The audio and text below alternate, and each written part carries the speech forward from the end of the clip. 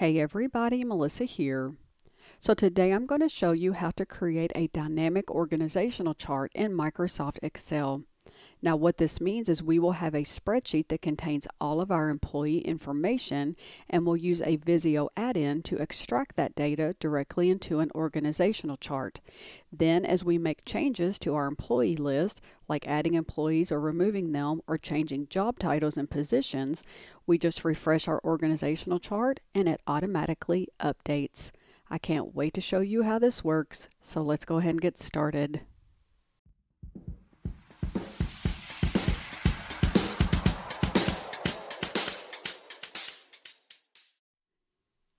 So this is our spreadsheet that has our employees for our information technology department. We have their employee ID, their name, title, manager ID, and their row type. Now their manager ID is who they report to. In this case, like our supervisors report to ID 1, which is our IT director. Our IT director is blank because within this department, he doesn't report to anyone. If we had an organizational chart for the entire company, there would probably be a manager ID in here, either for the CTO, CIO, or maybe even the CEO. And the formatting and layout of this information is predefined by Excel and Visio, so it can extract this data and put it into our organizational chart. So the next thing we want to do is get our Visio add-in. And I'm going to go ahead and add a new sheet because as soon as we do this, it's going to pop a template into Excel. So what we're going to do from our Home tab is we're going to go over to Add-ins, Get Add-ins, and we're going to type Visio. We're going to add it. This is a licensing agreement, so we're going to say Continue. And now we have our data visualizer in Excel. So we do not have to have a Visio license to use the data visualizer in Excel. However, you are required to have a Microsoft 365 license to use the visualizer. So if you don't have a Microsoft 365 license, this will not work. So let's go down to organization charts, and we can pick one, but I'm just going to pick the hybrid. So the information we have here is not our actual employee data. This is just a template where Excel and Visio are telling us this is what we need and this is how we need it to be formatted.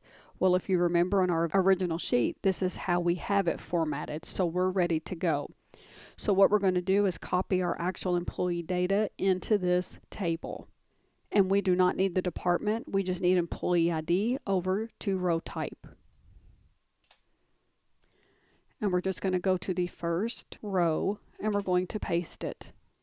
And now we have all of our employee information in our table, and this is an actual table because if you look, it says table design and it says it's table 15, and it's now connected to this organizational chart.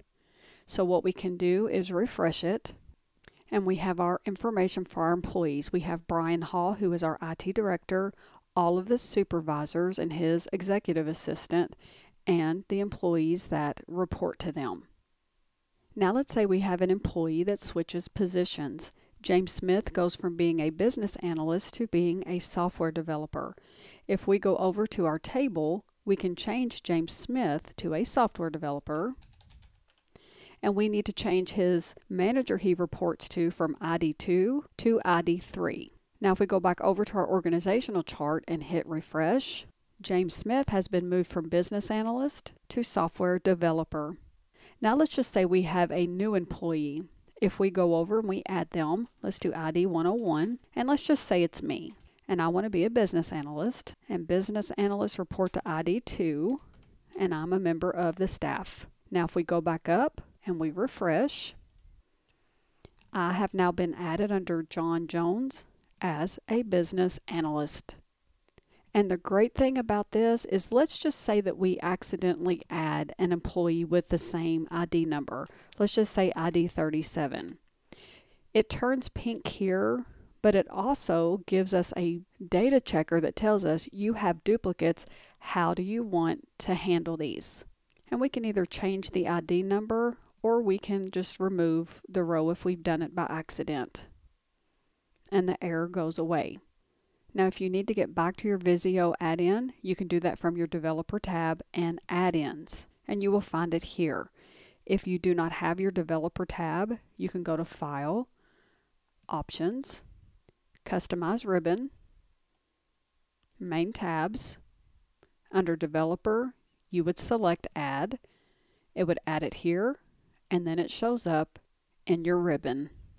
And now you can quickly and easily keep your company's organizational charts up to date. And that's it for today. If you found this video helpful, please give it a thumbs up. If you want to see more content like this in the future, be sure to click that subscribe button before you leave. And don't forget to hop on out to my website, melcompton.com, for written instructions for this tutorial and so much more. Thanks so much for watching, and I'll see you next time.